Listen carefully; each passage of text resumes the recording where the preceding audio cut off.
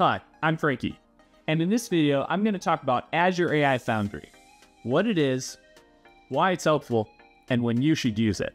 Azure AI Foundry can be described in one sentence: a unified platform for developing, deploying, and managing generative AI applications. You can develop AI apps with the built-in playgrounds for chat, speech, image generation, and more. Decide where to start with AI Foundry's vast model catalog. You can fine-tune models, build prompt flows, and add your own data to enhance your AI model's responses. Deploy your model directly to a web app or an endpoint.